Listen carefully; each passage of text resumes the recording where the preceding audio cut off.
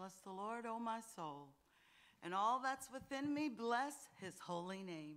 God bless everybody. Thank you for joining us for another time of Sunday school as we're looking into the word of the Lord. God bless you. Thank you for joining us. Would you please take a moment and share our Sunday school lesson this morning?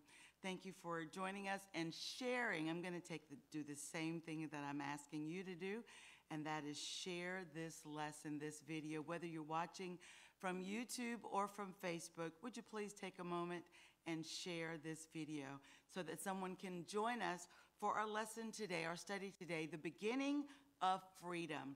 And I believe it will be a blessing to you as well as to those who join us. So take a moment and share that with us. God bless everybody. And let's just take a moment to do that. God bless you. Those of you who are watching with us on YouTube, blessings to you. And let's just take a minute and do that.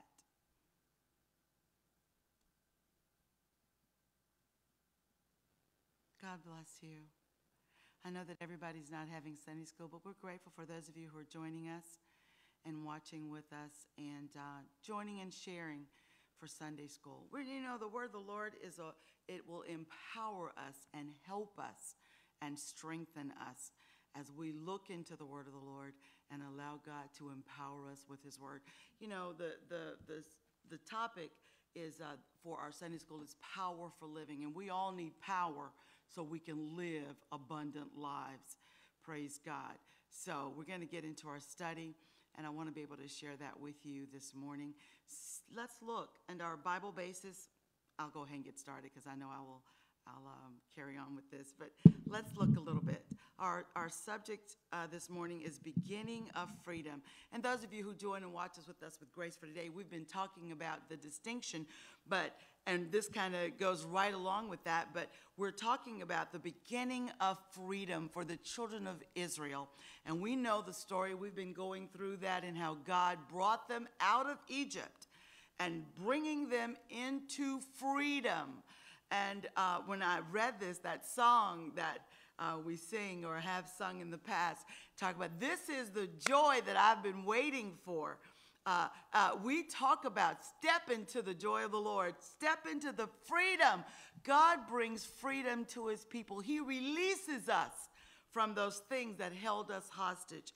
And we know for certain that the people of God were in bondage, in slavery, but he came that they might. And even we know in the New Testament, he tells us, Jesus said that I've come that you might have life and have it more abundantly. He doesn't want us to be in bondage to sin, to anything that holds us captive. He wants us free. He wants us free. I guess I asked you all to share, and I forgot to share myself, so let me go back and share.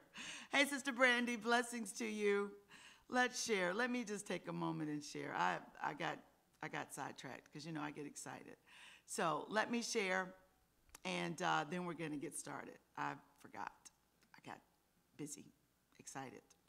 So let's share there, and I'm going to share one more time, and then we'll be ready to get started. Woo, bless God, hallelujah, because everybody wants to be free. Everybody needs to be free because the enemy's job is to make sure that we stay in bondage so that he can have control over our lives. But Jesus came to set us free. I'm free, praise the Lord. Some of us remember what it's like to be in bondage. And the children of Israel remember. They knew what it was like to be in bondage, but they struggled with understanding that the Lord God was setting them free. Let's look at our scriptures. The Bible basis is found in Exodus chapter 14, verses 21 through 30. Let's look at that shortly. Our Bible truth is this: God creates a way out of bondage through Jesus Christ. How? Through Jesus Christ. God creates a way out of bondage through Jesus Christ. There is one way to God, that's through Jesus Christ. The memory verse says, "Thus the Lord saved Israel that day out of the hand of the Egyptians, and Israel saw the Egyptians dead upon the seashore." Exodus chapter 14, verse 30. Lesson aim. By the end of the lesson, this is what our goal.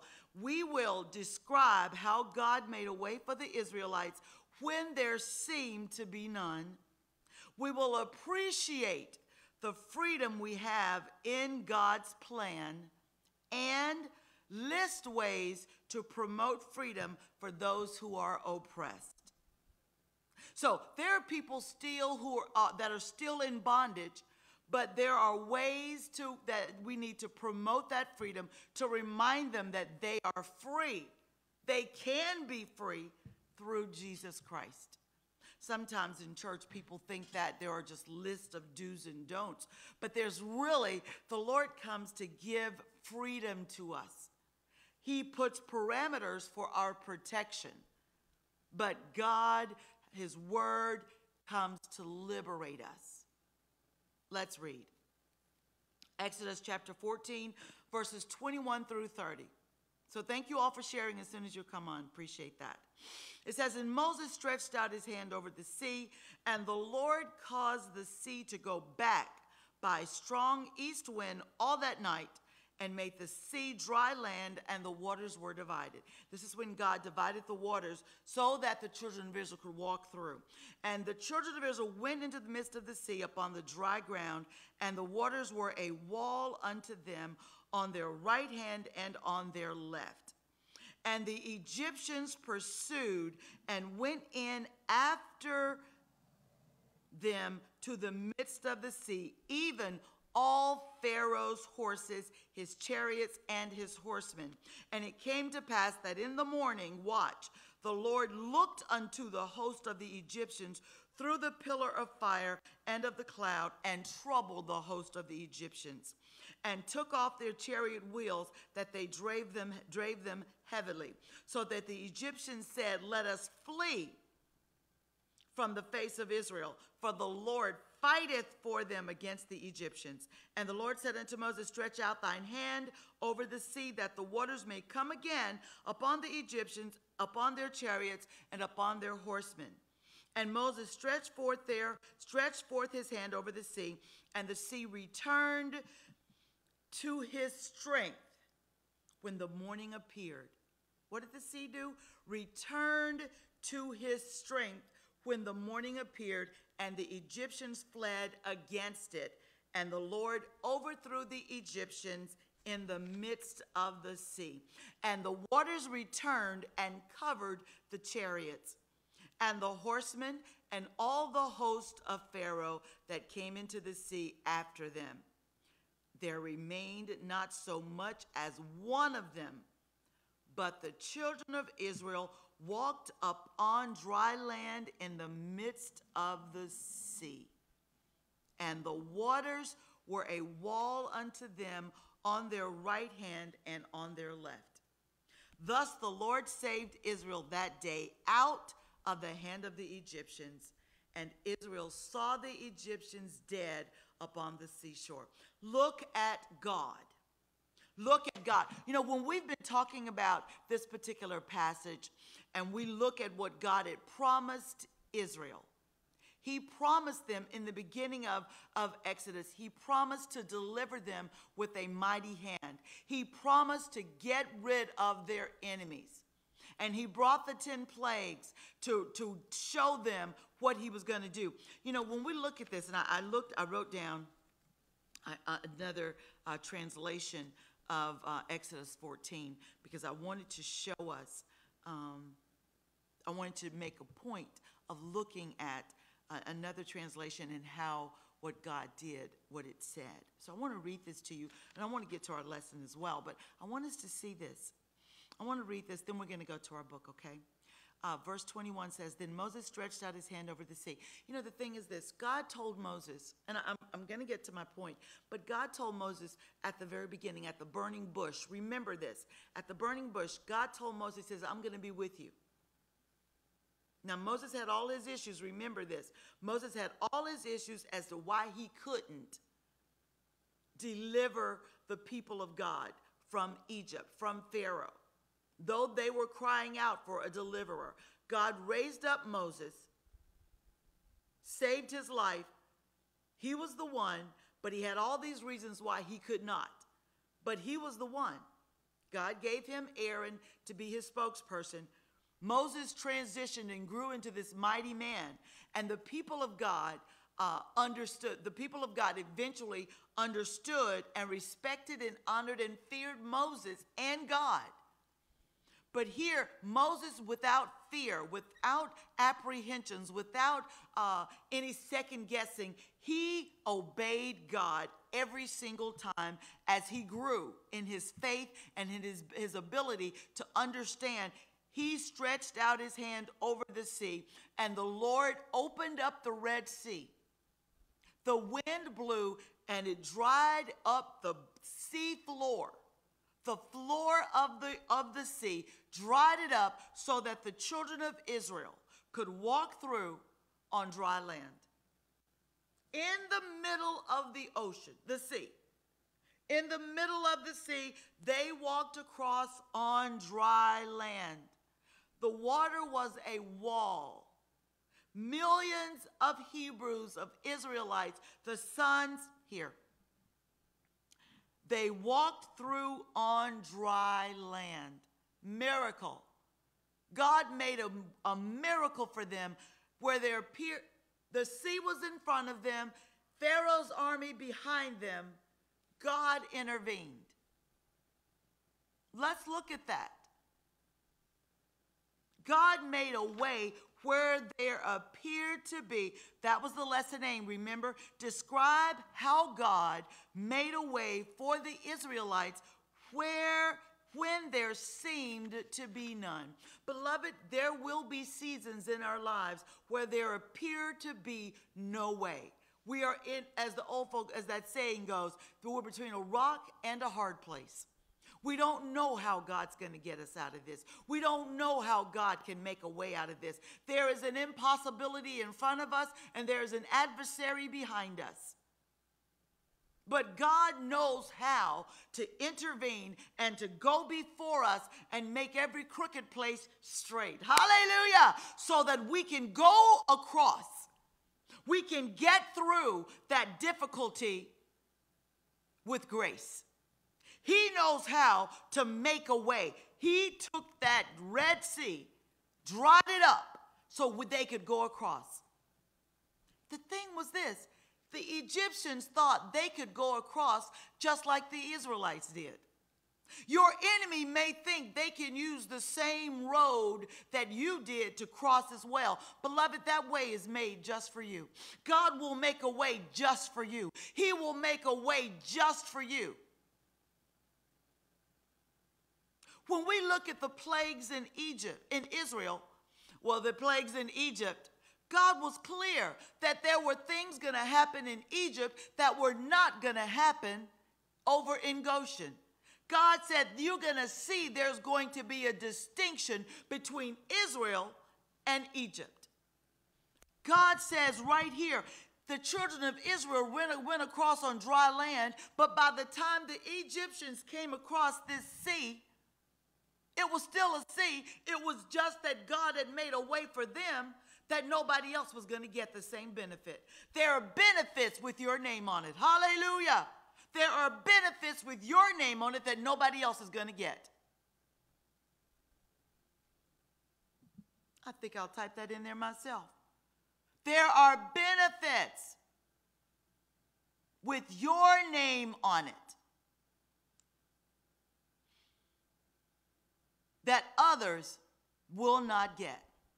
They just not going to get it. They're not going to get it. Even if they try to come the same direction, it just won't work for them. It won't work for them. It just won't work. We need to remember that.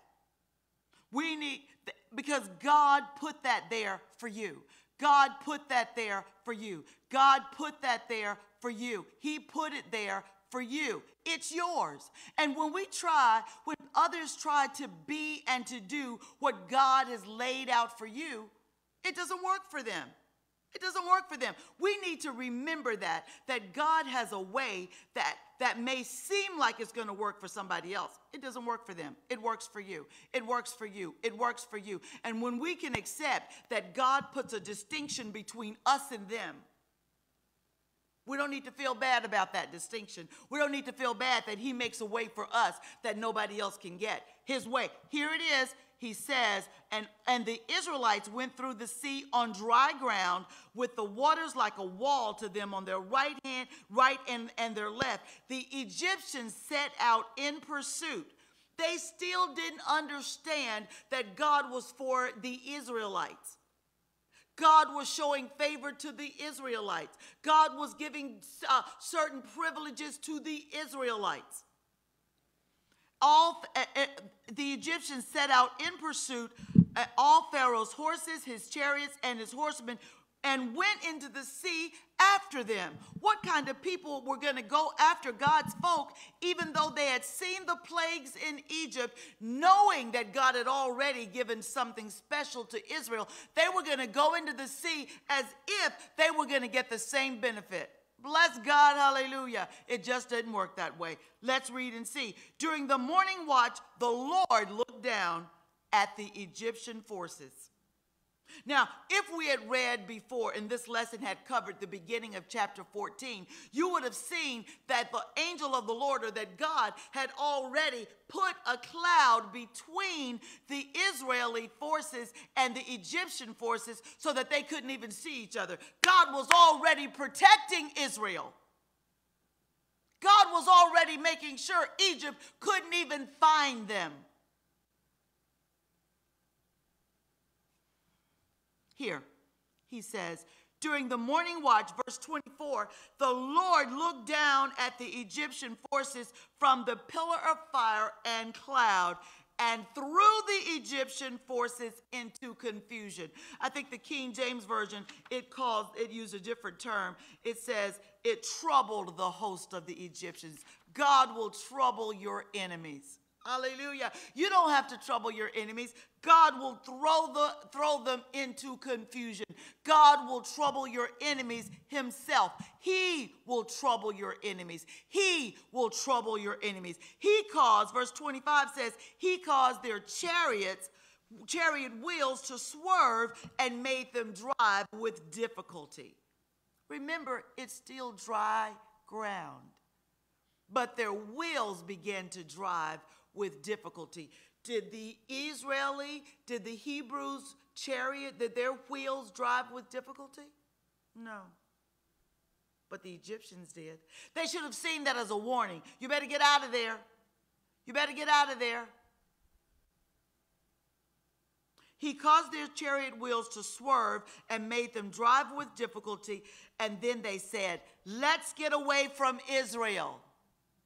The Egyptians said, because the Lord is fighting for them against Egypt. They finally got a clue. God is fighting for them. But he's fighting for them against us. We're in a difficult spot. We're in the middle of a sea.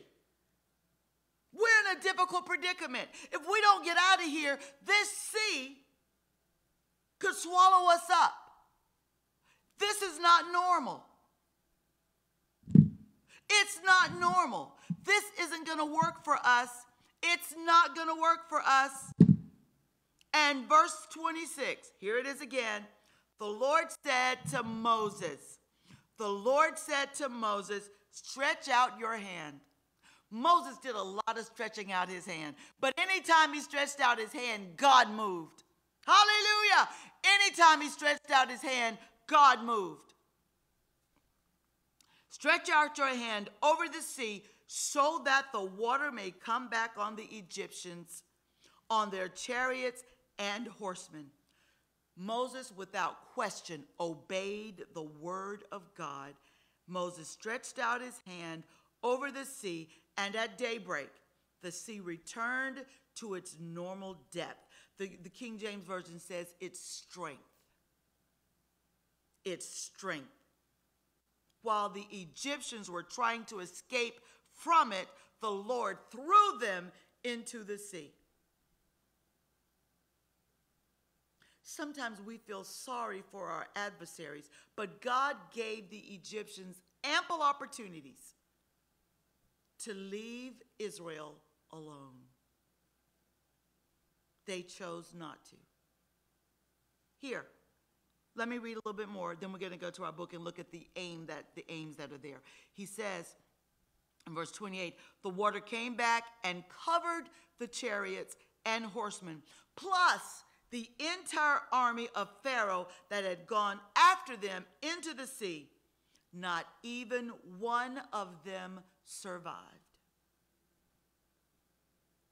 Not one of them survived. Not even one of them survived. God annihilated the entire Egyptian army, including Pharaoh.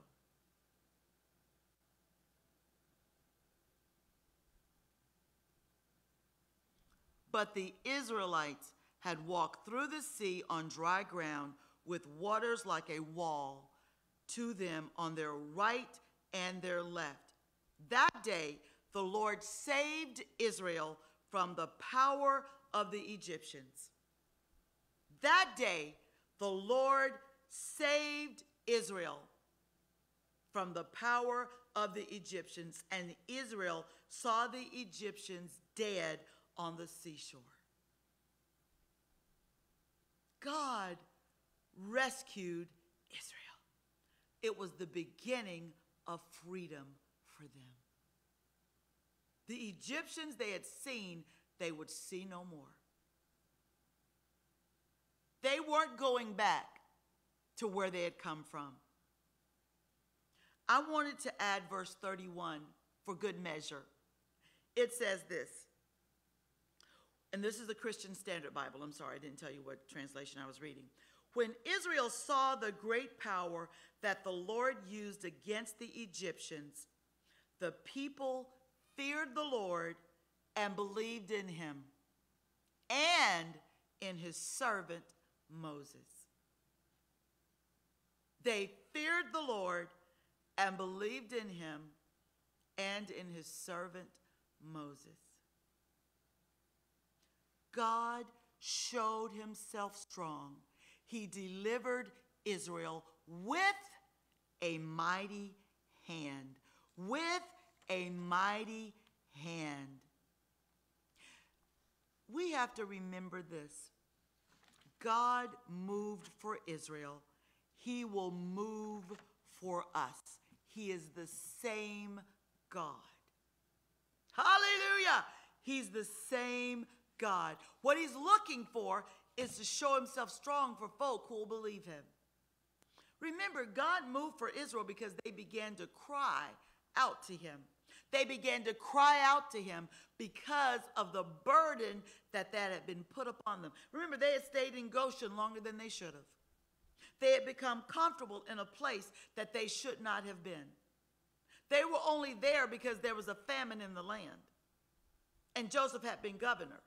God had sent him ahead of them to prepare a place for them, for a temporary place. But God had already given them a promise of Canaan land. But they became comfortable in a place where they shouldn't have been. Let's look a little further. Now, one of the aims here is that the students will know that many people may find themselves about to lose hope while seeking freedom from spiritual bondage. We must keep our hope in what God has promised in his word. We must look to Jesus, the author and finisher of our faith. The author and finisher of our faith. We have to remember that just like God made a way in this difficult, almost impossible situation for Israel, God is still a way maker. He is still a way maker. Hallelujah. He is still a way maker. We must put the scripture, there's a scripture that says, why art thou downcast, my soul? Hope thou in God. Our expectation must be in him. Our expectation must be in him. Our expectation, our hope, are looking for good, are expecting good, must rely, must be toward him. We must keep our look to the hills from which cometh our help. Our help comes from him. If we have hope in this world only, we are of all men most miserable. We can't only have hope in this world. This world is going to pass away. If Israel had hope just in Pharaoh, just in the Egyptians, just in Egypt, if they, even in the time of Joseph, only had hope in that system, then they would have been miserable. Because God only designed that just for them for a season. But they were there for 400 years. Or how many ever years? 400 years, I believe it was. Longer than they should have been.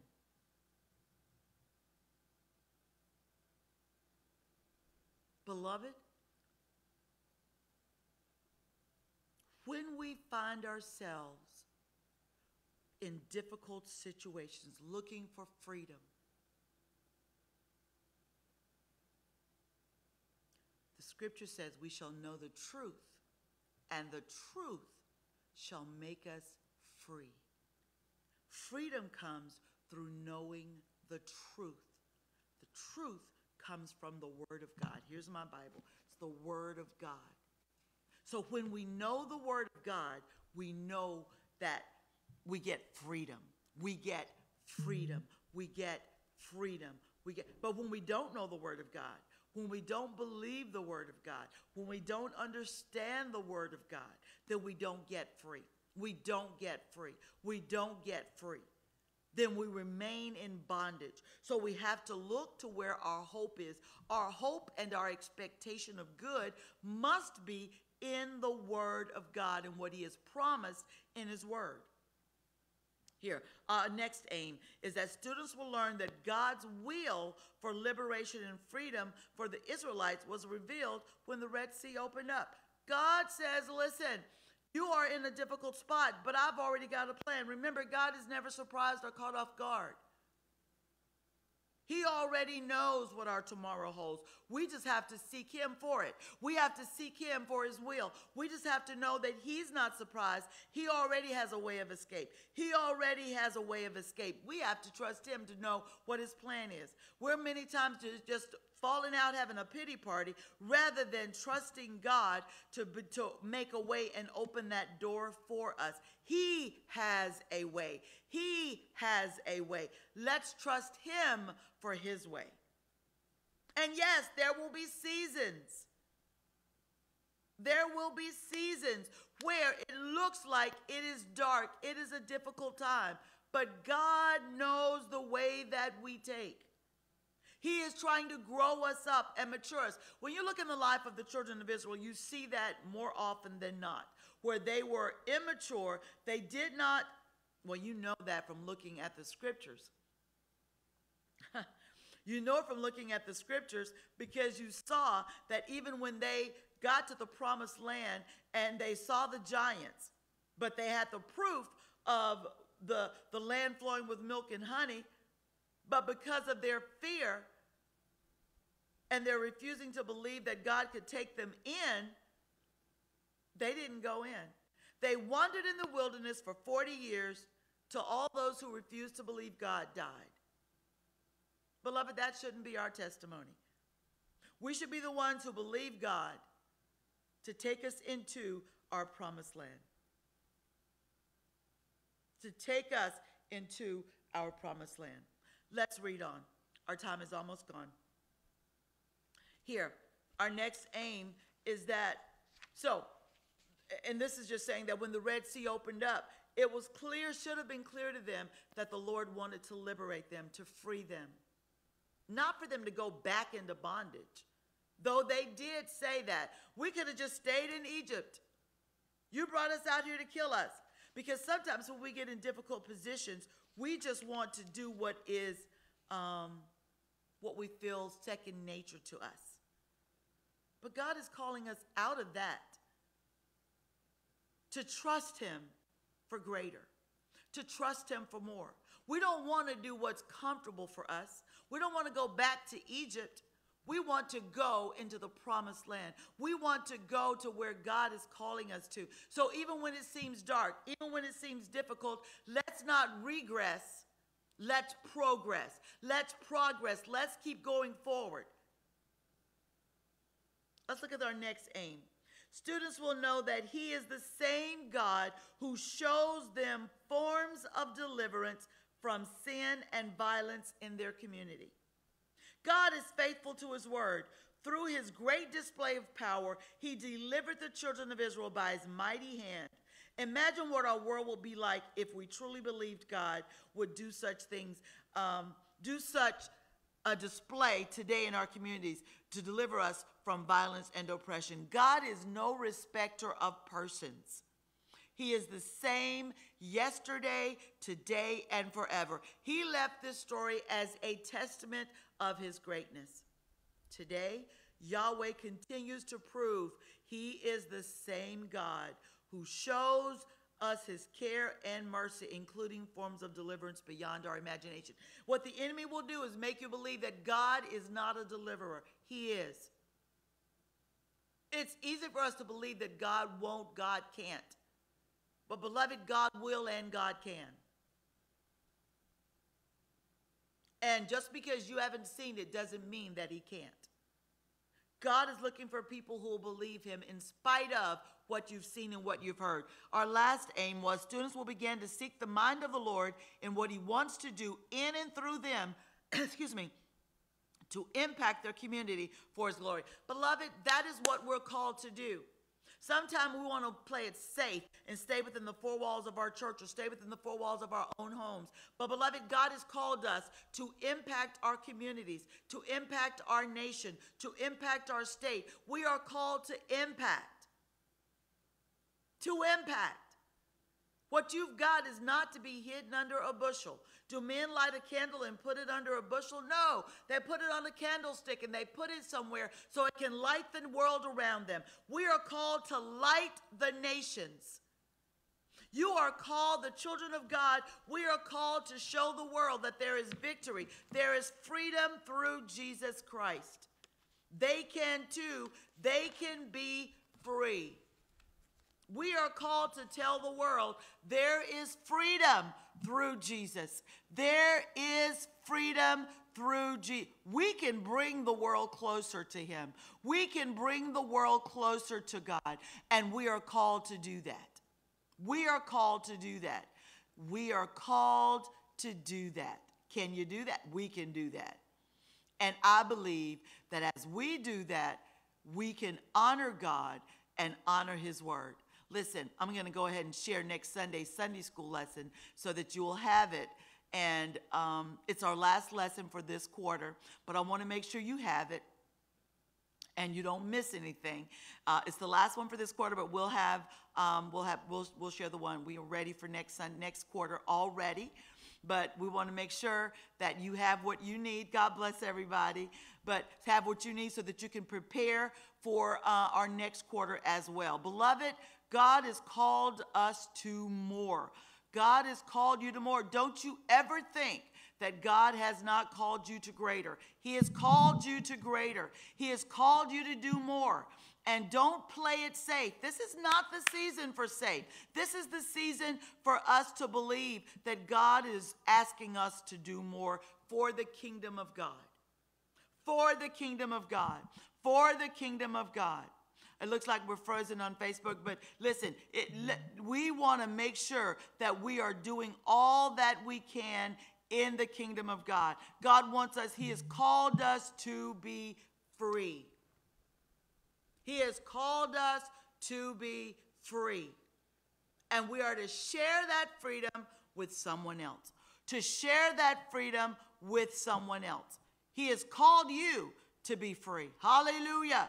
He has called you to be free. And we're to share that with the world. The world needs to know there is freedom through Christ Jesus.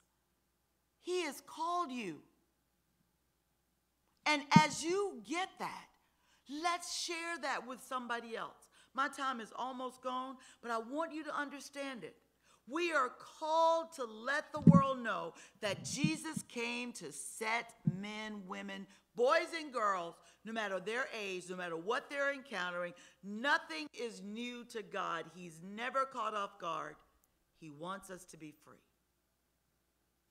He wants us to be free. Praise God and hallelujah. Our lesson for next week is the beginning of the tabernacle. Beginning of the tabernacle. And you know, when we look into this, God wants us to understand and believe and receive for ourselves what he has promised in his word for our lives.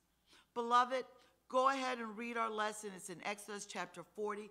Go ahead and read that. Let the Lord speak to you. I'm going to pray and share the video. Allow somebody else to be blessed by it. Father, we thank you so much for your word and what you're doing in us. Stir our hearts and our minds to know that you've called us to liberty. You've called us to freedom. Help us to walk in it and receive it for ourselves. In Jesus' name we pray. So it is. Amen. God bless everybody. I hope that you will join us next Sunday morning at 9 a.m. for Sunday school. If you don't have a church home, join us at 10 a.m. for worship service.